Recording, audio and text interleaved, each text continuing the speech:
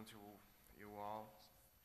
For me, it's a huge pleasure to be here today, besides so many valuable warriors and deeply committed new friends. I'm a lawyer, and as a lawyer, my voice is not just mine.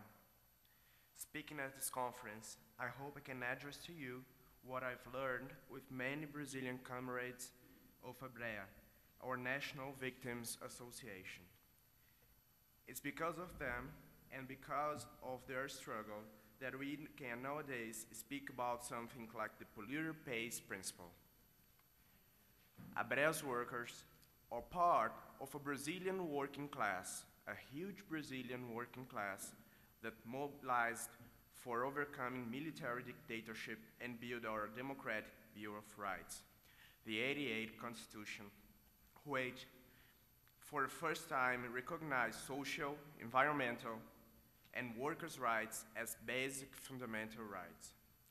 The '88 Constitution, beside Regulation 6938, enacted just years before, inaugurated an innovative system of protection of human, environmental, and social rights, and also created institutions that can enforce that rights.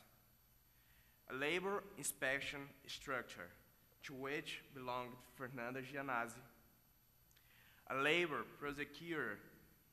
prosecution institution honored a couple of years ago by ADAO, and labor courts, here represented by two sensitive judges, as many that there are in Brazil.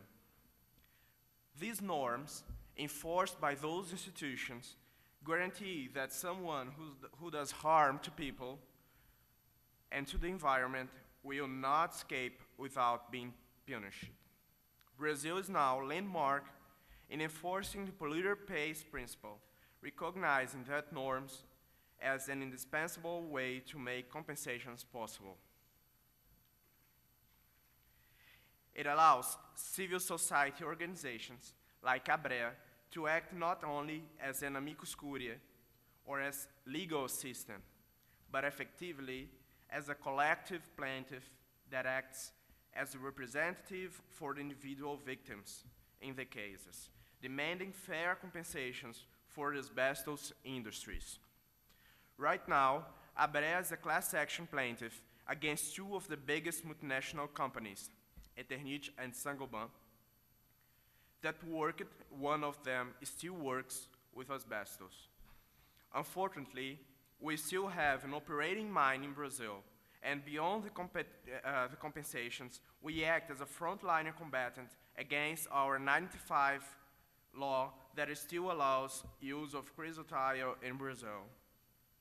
ABREA, beside judges and prosecutor associations, filed a constitutional claim asking the Supreme Court to declare that norm unconstitutional.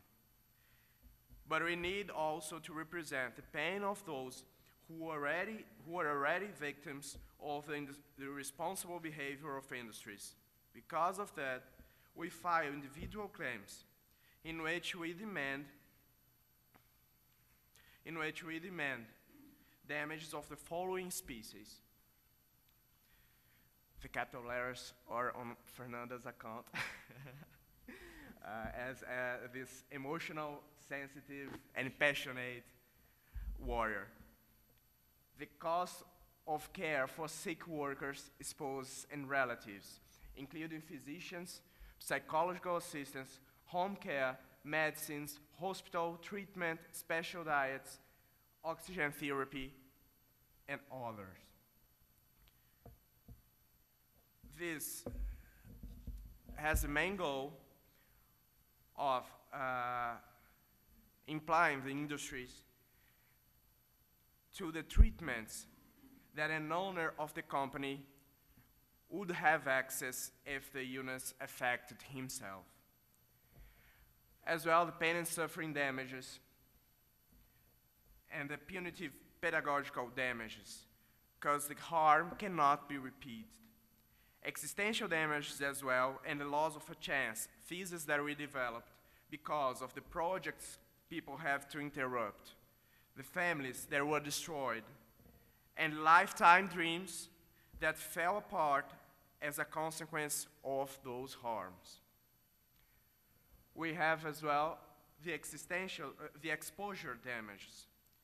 Because of the fear of developing diseases, and here the person is not ill yet, but must survive accompanied by a permanent apprehension of one day have her fate and her plans changed because of this disease. By last, we must emphasize the collective dimension of the liabilities. We also ask for a collective compensation to fund investments in public research, awareness, and prevention. Here we have two successful examples of the use of these collective funds. The first case I can present to you, the Shell BASF case.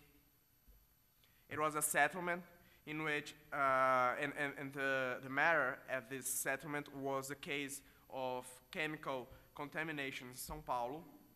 And under the settlement, the companies compromised to pay for the construction of a new cancer institute in the city of Campinas. Well, this authorized organizations to receive and disburse these damages, these collective damages. And we have here our second example. As a compensation for the victims of asbestos in Brazil, companies were charged in fines which served to fund the asbestos victims and families meeting last year in Campinas, in which ADAO was represented very honorably by Linda and Ellen. As I said in the beginning, I don't speak alone here. I speak beside the voice of millions of warriors in Brazil. And right now, you have the opportunity to hear one of them, a special one, Fernanda Giannasi.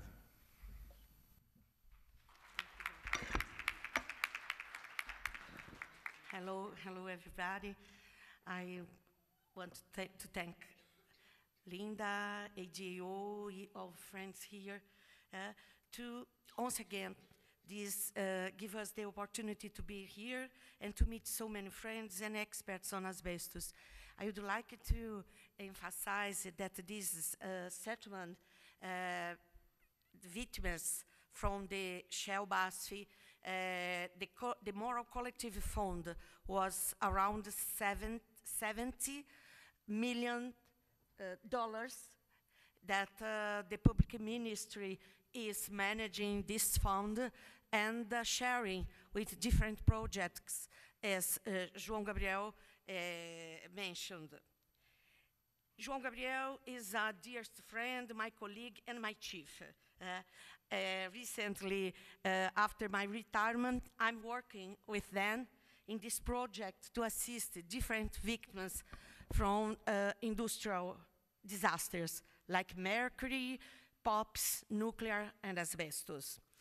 And as he said, our ABREA's baby and brilliant lawyer explained the collective moral damage fund, which was previously used for governmental actions, having almost no social control, lately, and thanks to our progressive labor prosecutors, has now other directions and purposes, as for example, to promote researches, educative actions, and meetings to raise awareness on asbestos. Here, our asbestos meeting joining asbestos victims and their families with Brazilian and international experts and activists last October in Campinas city, far 9 kilometers from São Paulo, the capital of our state. Here we approved the letter from Campinas city, where in the final document which was approved the main guidelines to lead us in the months ahead, especially regarding the use of digital medias to communicate amongst us considering the long geographical gap that separates our group's bases. In Brazil, the use of WhatsApp has become very popular, as everybody has a cell phone.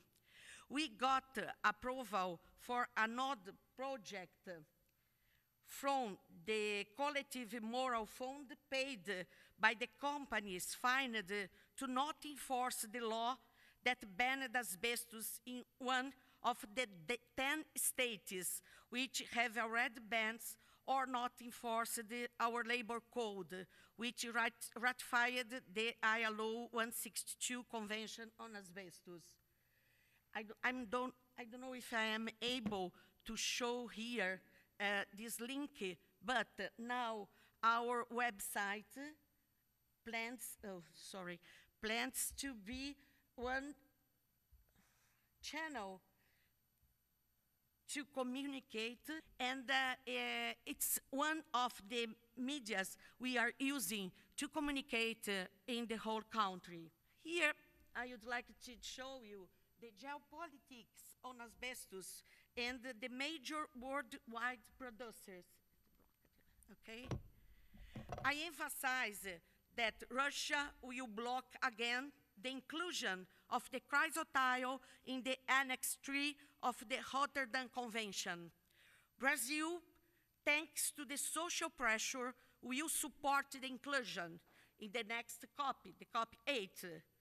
Next Tuesday, we will have a meeting with our diplomatic body to push them to keep a protagonism in the next COP8 and not to give up under the asbestos lobby's pressure. The map of Brazil and the states that I can't show you, we have 10 states out of 26 plus the federal district where the ban asbestos is in charge. Slowly, and as we say, killing a lion per day, and united with all the members that support us, we will be able to win this battle against one of the most powerful enemy of humanity. Together, we are stronger. A luta continua, as we say in Portuguese. The struggle goes on. Thank you.